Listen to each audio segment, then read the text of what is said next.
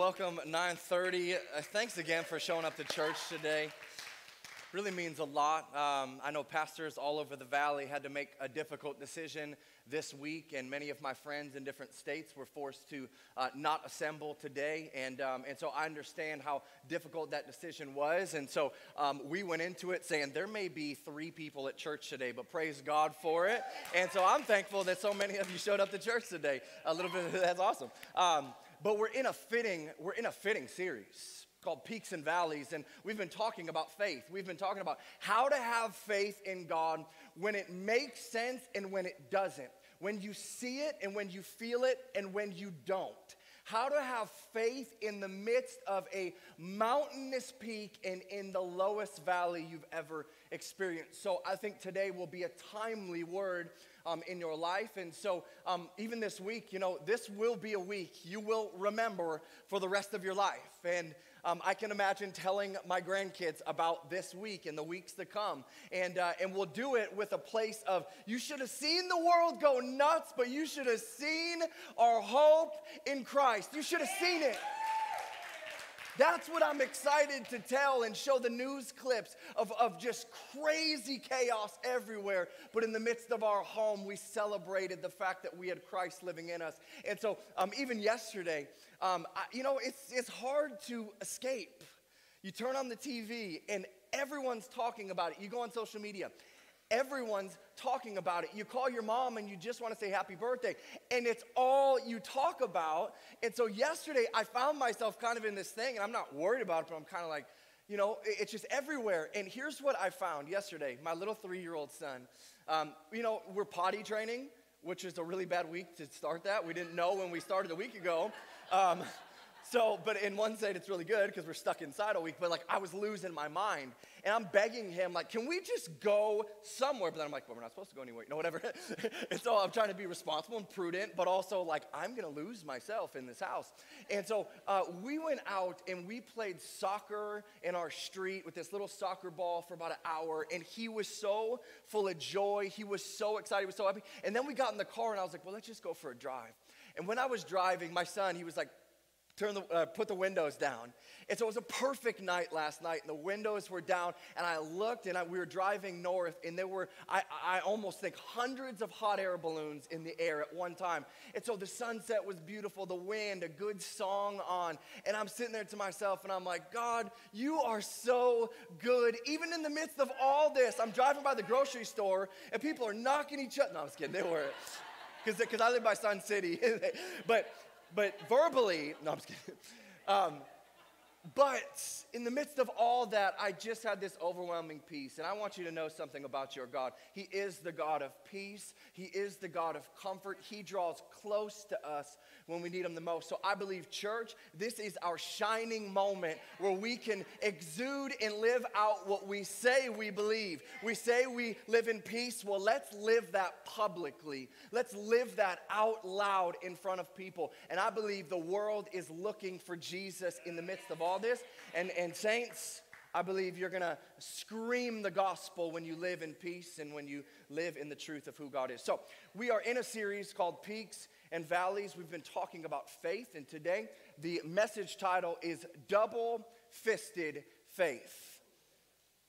Double-fisted faith, and maybe you've heard this term before. Maybe you've heard it used. We've been going through this thing called Rooted, and there's a title of one of the days called Double-Fisted Faith, and this day really captured my heart because it's the essence of faith at its fullest. And I'm going to talk about that. You will fully understand what it means to have double-fisted faith by the time you leave here today, but I'm going to start by posing some questions because I want to get you thinking about the God we serve, and sometimes we make bold requests and God answers. Sometimes we make bold requests and it seems like God didn't hear us, God doesn't answer us, and there's this challenge we have in ourselves of, well, what do I do when God answers, but what do I do when he doesn't? Where is my faith then? And so my question for you is, have you ever prayed for something before and God answered it? No doubting in the whole world that it was God himself who answered your prayer. Anyone in the room? You testify, God absolutely has shown up and answered my prayer. I believe that. I know that. We're actually in this building, I believe, because of bold, audacious, ridiculous prayers colliding with a God that had planned and purposed our church to exist. And I saw God answer a Hail Mary prayer. There's no way this could ever happen, and then it happens. And God did it. But on the other side of that question, have you ever prayed a bold prayer? Have you ever asked God for something and it didn't happen, or you haven't seen it yet? Now this is a crux of our faith, because it's so easy to believe when God answers it just how we prayed it. But what do we do? What are we left with when what we've prayed for doesn't happen? When we've been praying for healing in our body and our body is still failing us? Where is our faith when we've prayed for that job and we've just lost it? Where is God in the midst of all that? What about during a relationship? We've been praying for reconciliation, but we haven't seen it. Maybe it's a house. We've been praying for this house in this neighborhood, and it hasn't happened. Maybe it's you've been praying for a child, and you've tried everything you can do, and it hasn't happened. Where is our faith in the midst of when God doesn't seem to answer? I believe this is a question at the core of every single one of us.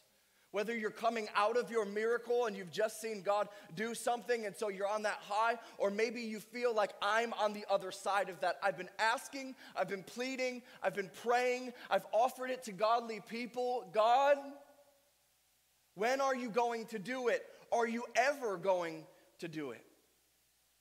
See, as we read our Bible, we are filled with stories of times when God showed up in the impossible situation. When I see Elijah cry out to God and say, God, would you bring fire from heaven to show that you are God?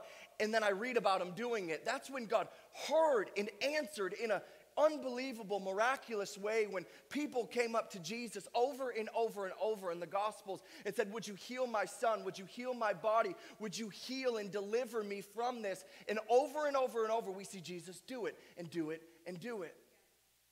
So we know these examples of when God shows up, and many of us, we've experienced that. You raised your hand just a moment ago. I've experienced God do this before. I've seen cancer eradicated. I've seen miracle pregnancies. I've seen lost people come to know Jesus as their Savior. I've seen relationships restored. I've seen marriages put back together. I've seen wayward children come home. I've seen it. So our faith is strong and unwavering in the shadow of a great miracle. But what about when it doesn't happen? What do we do? You see, I could get up here all day and I could quote you God's promises, and they are true and they are for you and they are eternal promises, but some of the things that we pray for, we just don't seem to happen. So I can lob a verse at you and tell you just to recite that and pray that, or we could talk about the why. Why is it that God seemingly sometimes does not answer our prayer the way we asked? What happens when the faithful saint prays for years for cancer to leave and they die of cancer? Where are we left in our heart? What happens when you pray for that job and you still lose it? What happens when you still have to move? What happens when people still mistreat you and try to harm you? What happens when your spouse doesn't want to reconcile? Where is our faith? What do we do when what we've prayed for doesn't happen? So that's the central question.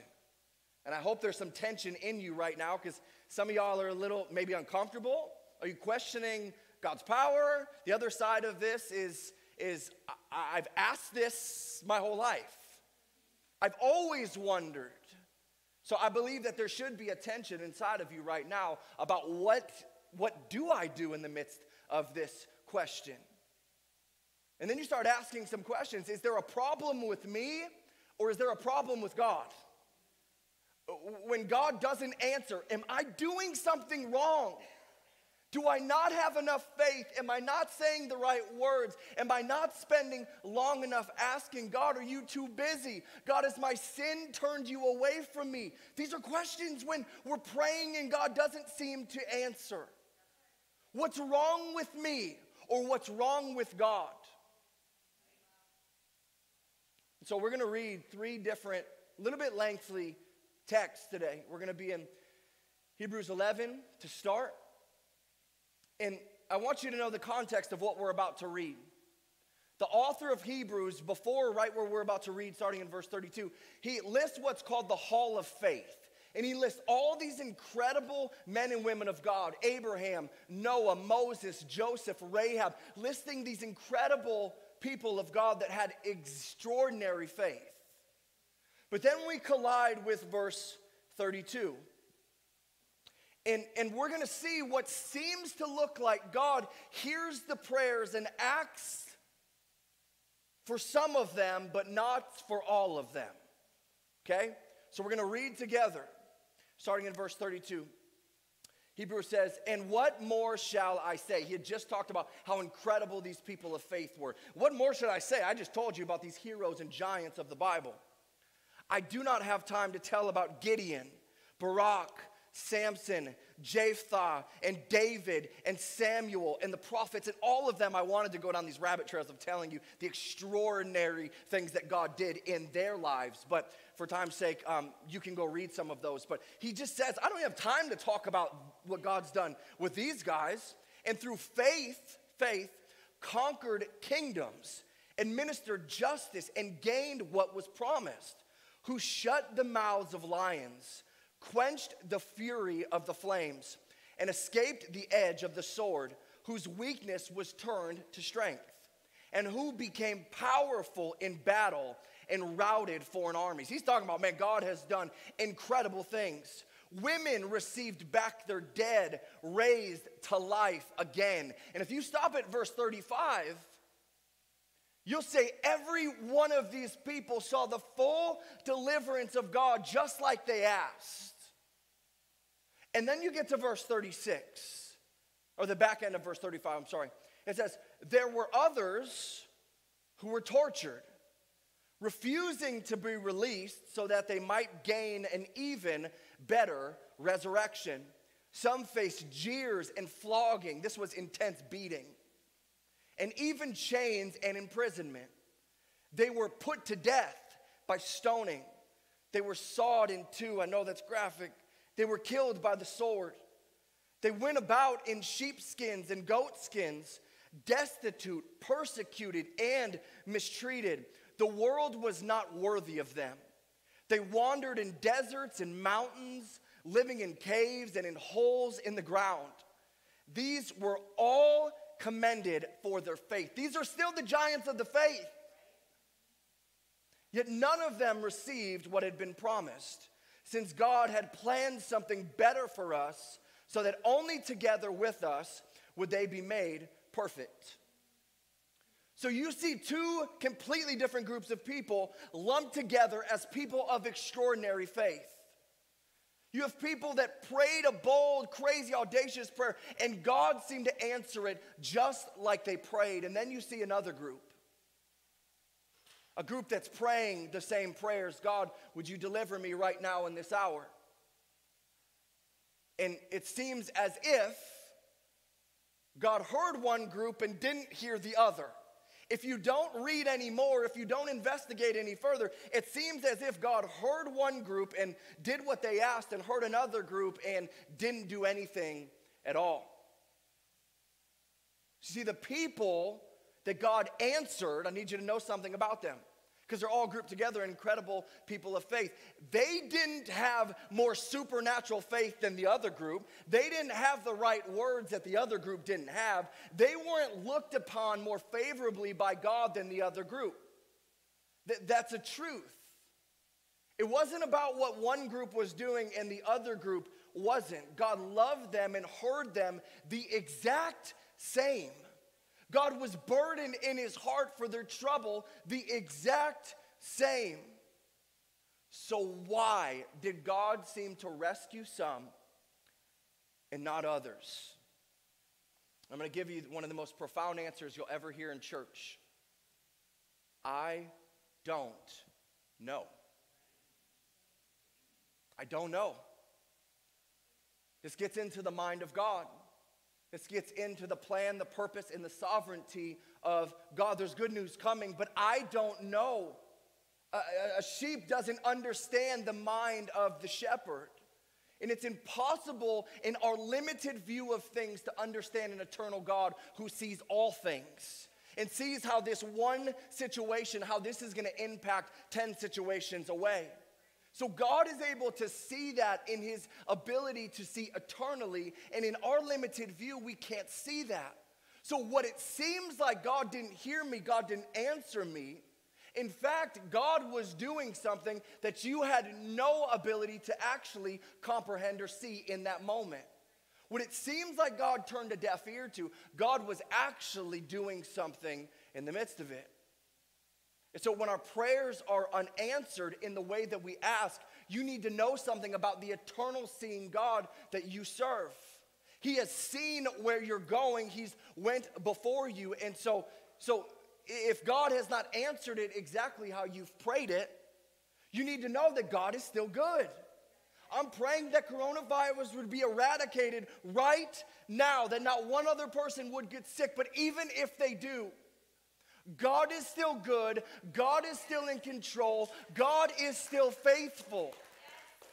He's still in control. He still holds the universe in the palm of his hands. In verse 39, it says, these were all commended for their faith. Watch this. Yet none of them received what had been promised. What, Abraham, Noah, Jacob, Elijah, all these giants of the Bible, you tell me they didn't receive what had been promised? No. Here's what. Because what God had promised was an eternal promise, that I will be with you to the end of the ages, but you will have no more sickness, no more death, no more guilt, no more shame, and that's what heaven will be. Amen. And so the promises of God for us are eternal promises. Now, does God work on this planet? Yes, he does. Every day, all the time, God is working in our midst. But the promises that you can hold on to today is that God has made eternal promises to me, that there will be no more suffering, there will be no more pain, there will be no more broken relationship, there'll be no more sin, there'll be no more judgment. It won't exist. And that's an eternal promise. So when the Bible says that none of them had received the promise for them was eternal life with Jesus. That was the promise. And so the fullness of God's promise is still yet to come for all of us. It's still yet to come, that eternal promise. And when Jesus returns, we will fully understand and experience the promises of God. But until then, what we're called to do is have faith in the will of God. His will, his plan, his purposes, and sometimes they just don't make sense. Sometimes they don't always add up. And you've experienced this, and that tension you're feeling is because you feel this in yourself, the thing that you prayed that God, you would get the glory, you would be lifted up, God, it would be for your good, and it didn't happen. There was a greater will than yours, and that was God's. Why did it still happen? Why did I not be removed? I don't know, but I know God's will is bigger than ours. Let me use an example of this. So Paul is the majority author of the New Testament, wrote about 60% of what we read today. He's probably the greatest missionary that's ever walked planet Earth. And so we read, and we're going to read in 2 Corinthians 12. I want to show you what this tension looks like. As Paul is going to plead God to do something, and God is not going to do it in the way that Paul asked. But God did something even better in the midst of it, okay? Paul asked for something specific. God doesn't do it the way he asked, but something better happens. Okay, 2 Corinthians 12. We're going to start in verse 1. I wanted to skip past this, but I want you to just see where Paul's coming from in the beginning. He says, I must go on boasting, bragging. Although there is nothing to be gained, I will go on to visions and revelations from the Lord. I know a man, I know a guy in Christ who 14 years ago was caught up to the third heaven. There's some really cool teaching points here that I can't go down, but caught up to the third heaven, whether it was in the body or out of the body, I do not know. God knows. And I know that this man, whether in the body or apart from the body, I do not know, but God knows, was caught up to paradise and heard inexpressible things, things that no one is permitted to tell. I will boast about a man like that, but I will not boast about myself, greatest missionary that's ever walked the earth, except about my weaknesses. Even if I should choose to boast, I would not be a fool, because I would be speaking the truth. It's like, I got some stuff to boast about. You raised someone from the dead? I have. I could boast. If you want me to boast, I'll boast. But I'm not going to, even though I could and should. I'd be speaking the truth. But I refrain, so no one will think more of me than is warranted by what I do or say, or because of these surpassingly great revelations. Watch this. Therefore, in order to keep me from becoming conceited, I was given a thorn in my flesh. Given. A messenger of Satan to torment me. 3 times I pleaded with the Lord to take it away from me. But he said to me, I heard what you said, but he said to me, my grace is sufficient for you, for my power is made perfect in weakness. Therefore, I will boast all the more gladly about my weakness, so that Christ's power may rest on me. That is why, for Christ's sake, I delight in weaknesses, in insults, in hardships, in persecutions, in difficulties. For when I am weak, then I am strong. Man, someone needs to know this. God heard Paul, and God hears you. And sometimes that prayer intersects with his will, and guess what? He shows up and a miracle happens, and your health is restored, and a relationship is revived, and you're fine. Whatever it is, it happens. But sometimes we plead with God, and God hears us but does something different. Paul is crying out, and in verse 7 it says that he received a thorn in my flesh, a messenger of Satan, right? These are strong words. What does this actually mean? What is a thorn in Paul's flesh? This has been argued for a couple centuries, okay? No one exactly knows what Paul had. Was it a physical ailment? Was it Jewish persecution? Was it memories that haunted him from his past? Was it epilepsy? Was it malaria? Was it convulsive attacks? Was it temptation or depression? Scholars have given evidences to all of those things. But we know that this was a profound, what would seem like a hindrance in his life. I didn't ask for this, God. In fact, I've pleaded. Not like, God, would you do it? No, I pleaded. Paul probably cried. He was anguished. God, take this from me. I don't want this. So does Paul not have enough faith? Is this an issue of faith? Paul, you're not praying right. You don't have enough belief. No, we don't see that. It's not an issue of faith. Is he asking wrong? I don't think so. Pleading is just opening your heart completely. Is God too busy? This would lead me to these kind of questions. What is Paul doing wrong? Or is it that God had a bigger purpose in not taking the thorn away? Is it that God saw something eternally, that it was best for Paul to have this for the rest of his life? Well, that's another conclusion that we may come to. And what we see in the next verse is we get the reason for why God wouldn't take the thorn away. And it said to keep me from becoming conceited. God knew the plan that Paul had on his life. He was going to go to a Gentile nation, a nation that the Jews had rejected, and he's going to go share the saving knowledge of Jesus Christ crucified and resurrected, and that this was for the whole world. He knew that, but in that, it'd be pretty easy to get puffed up and boasted up, and man, I got the message, I got the revelation, I got the words of God. And right, to puff yourself up above the knowledge of God, which is in fact exactly what Satan did. And so God saw far past that moment of anguish and said, I got a whole lifetime planned for you, but I need you to stay humble and keep me first. And so in order to do that, I'm not going to remove the thorn. It wasn't a physical, actually like a thorn. It's a metaphor to an ailment, something that Paul was forced to live with that he didn't want to. And then God says one of the most powerful things in the entire Bible. Paul is anguished. Paul is searching. Paul is praying. God, take it, take it, take it. And what God's response was my grace is sufficient for you. For my power is made perfect in weakness.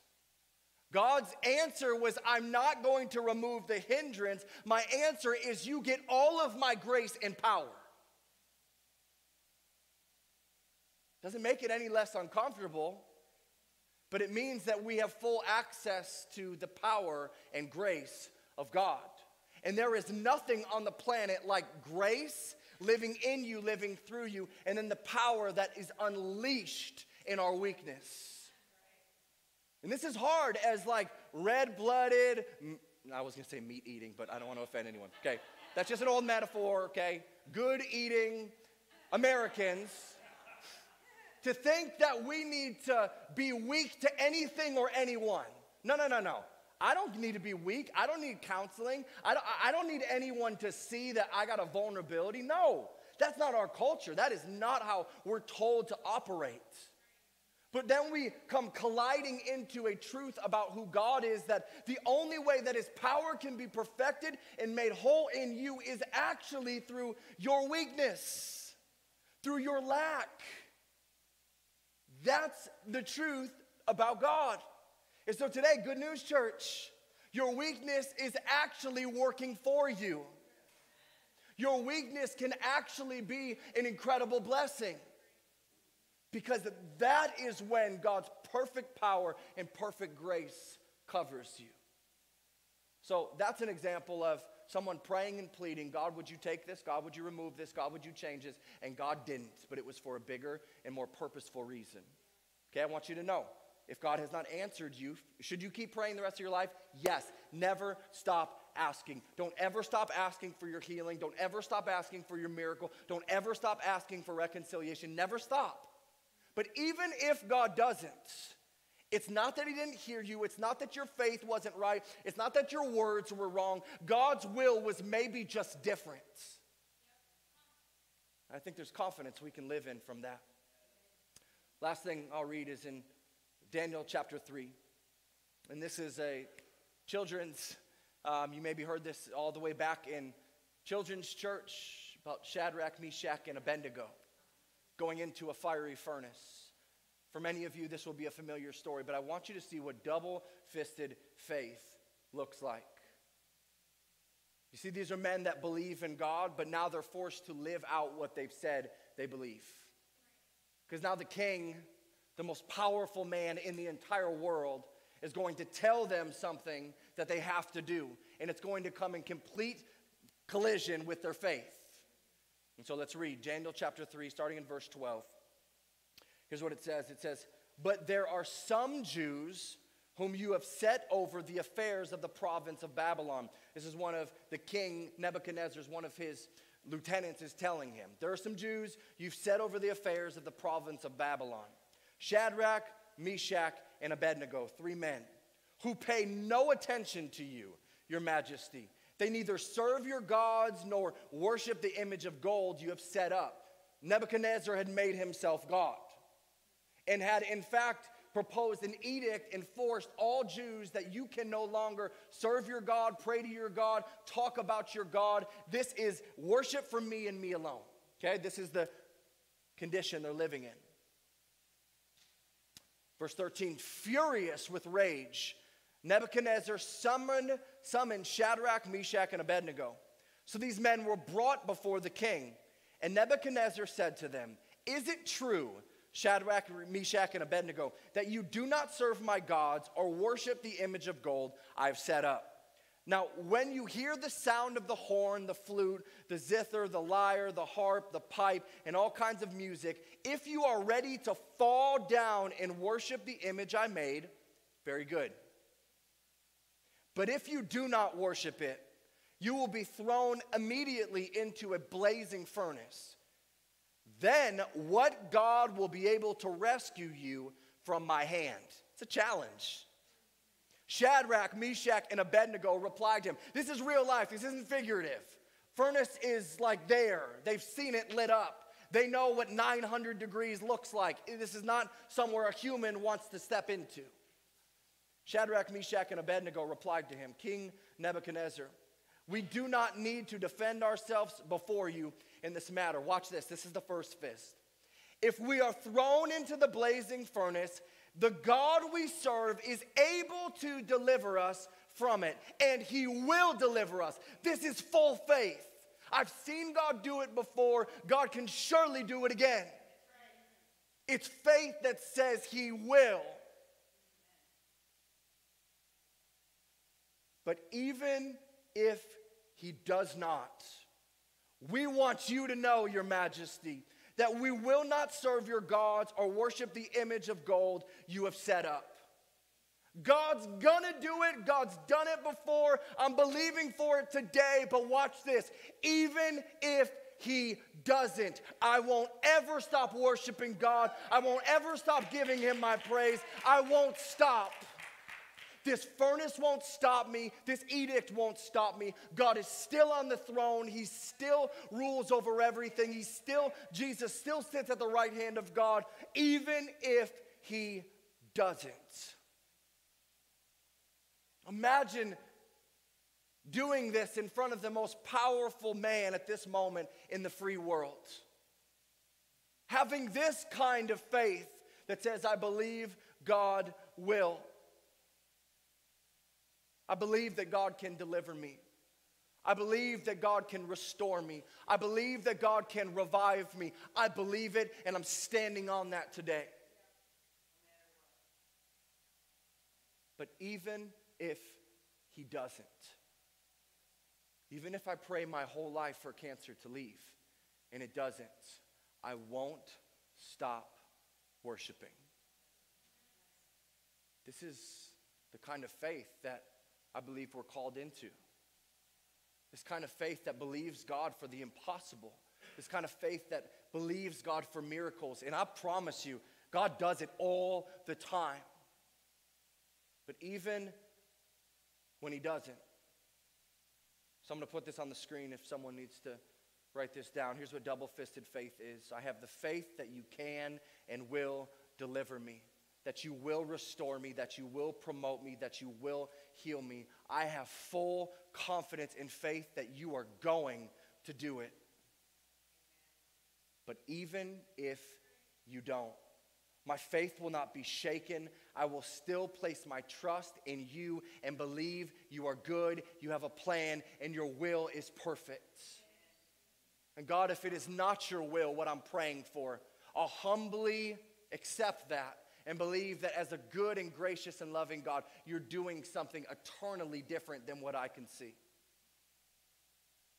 All throughout the Bible, we're invited to have faith that can move mountains. Jesus instructed his disciples, if you would have the faith of a mustard seed, you can move this mountain. Was he talking about a physical mountain? No. He was talking about the mountains of unbelief, the mountains of addiction, the mountains of pride, the mountains of self-reliance, the mountains, the things that just seem to always stand in the way. Jesus invited us to pray bold, ridiculous, faith-filled prayers. So don't ever stop doing that. Don't ever stop giving God all of your faith, all of your belief that he can. Because I believe this brings God so much joy when we have childlike faith. When my son comes up to me and he asks me to do anything that pops in his head at the moment, just thinking that daddy can do this. He's bigger, he's stronger than me, I can go ask him. That blesses God when we have that approach, when we have that posture and say, Daddy, would you do this? He loves when we ask.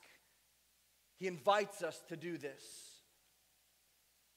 But today we need to know that God has purposes and plans that we cannot fully understand.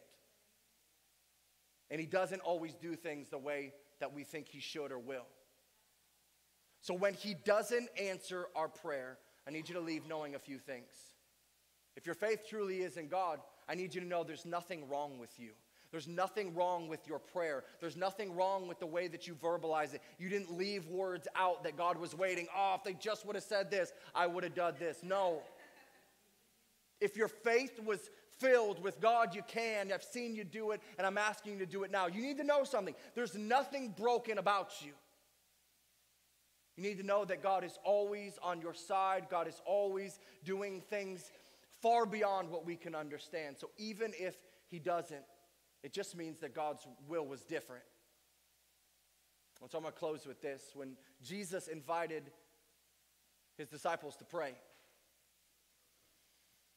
there's a famous, the Lord's Prayer. And his disciples were earnestly asking, how should we pray? And Jesus says something small but so significant in the midst of his direction to pray. He says, your will be done on earth as it is in heaven. Just this one part of the Lord's Prayer. And I want you to know something. I used to think this was a cop-out prayer. I'm serious. In church history for me, that was a weak, unexpected prayer to pray for God's will. No. You pray for that thing and you don't stop until it happens. Even if you got to twist God's arm to do it. And even if, you just don't stop. Now, yes, fervently pray. Don't stop praying and expecting. But there is a will of God that is so much bigger and so much greater than ours. And so when his disciples came and asked him, how should we pray? Jesus said, pray that my will would be done on earth as it is in heaven. He invited us to pray for his will. And what I used to view as a cop-out, weak prayer, now I boldly pray, God, I want your will over my kids' lives. I want your will over this church. And yeah, I pray for specific things, but God, your will be done. There's nothing like the will of God. There's nothing like the plan and purposes of God. There's nothing like it. And so today, yes, ask specifically, ask boldly, but don't be afraid for a moment to ask and pray that God's will would be done in your life. So today, I'd like to close with praying that very same prayer over you. With the will of God, the thought out, purposed, planned will of God that he's thought about since before you were born. Would that will of God come to life for you? Would the pain that you've experienced, the prayers that seemed to go unanswered, would the peace of God cover your heart that it wasn't something wrong with you? His will was just different. He was eternally doing something that we won't understand until we're not bound to this earth in a sheep's mind. I'd love to pray for you. If you bow your heads, close your eyes for a moment. Today, Father, we just come into a posture of you are good. Your will is good. Your plan is good. Since the moment of creation, you've been good. But God, sometimes if we're being honest in our life, we're confused about how do we have faith when you don't do what we're asking you to do.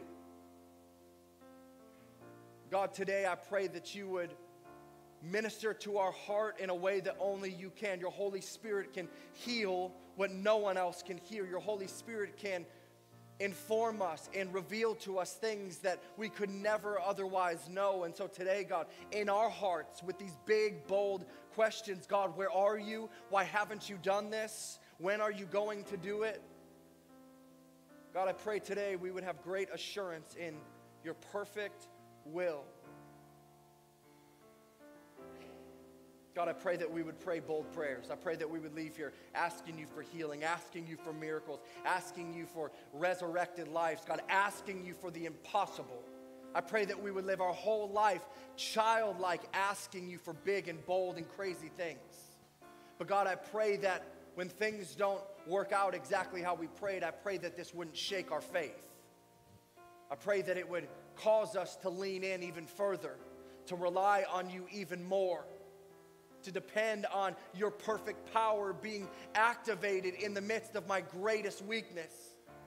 God, I pray for the person in here that says, I feel weak, I feel beaten down, because you would say, good.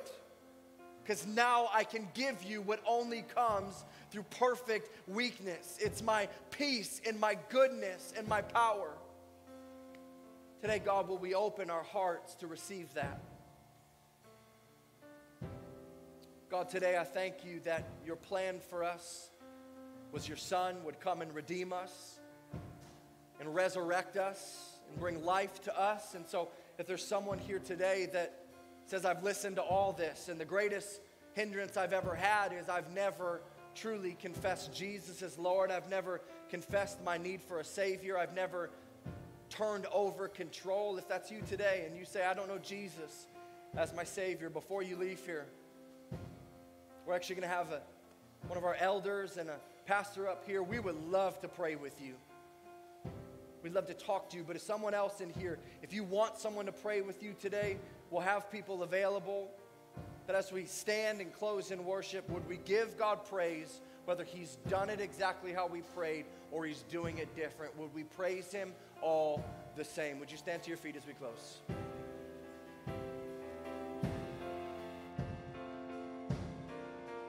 I am chosen, not forsaken. I am who you say I am. You are for me, not against me. I am who you say I am. I am chosen, not forsaken. I am who you say I am. You are for me, not against me. I am who you say I am. One more time. I am chosen, not forsaken. I am who you say I am. You are for me, not against me. I am who you say I am. Oh, I am who you say I am. Who the Son sets free, oh, is free indeed. I'm a child of God, yes I am. In my Father's house, in my Father's house, there's a place for me. I'm a child of God, yes I am. In my Father's house, in my Father's